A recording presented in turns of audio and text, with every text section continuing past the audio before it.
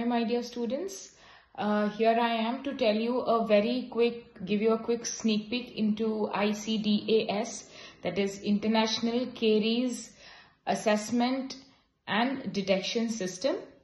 So in ICDAS, D stands for detection of caries as according to the stage of caries procedure, topography, anatomy and restoration or sealant status. So that is D, that is detection of caries process that is present there.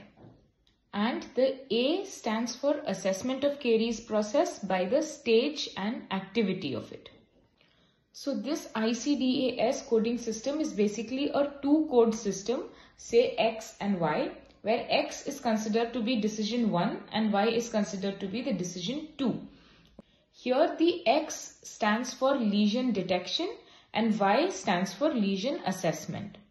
Now, as I told you, there are two decisions. So this particular is the first decision, that represents the digit X. So you all can read over here what all are the scores for the first decision. And then this is the decision Y, that is lesion detection. You all can read here in the table what each score of the decision Y means.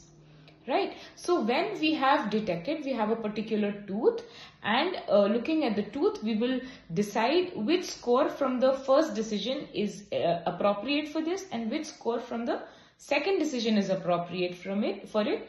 And that is how we are going to form a two-code ICDAS score for that particular tooth.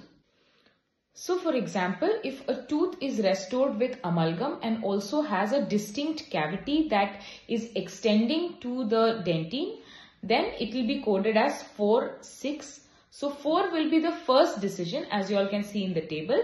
4 will represent, or 4 is code for something that has an amalgam restoration, and 6 is when there is an extensive cavity that involves dentine. So such a tooth is going to be coded as 4, 6 as according to the 2-digit ICDAS scoring system. So I hope the ICDAS scoring system is clear to you all.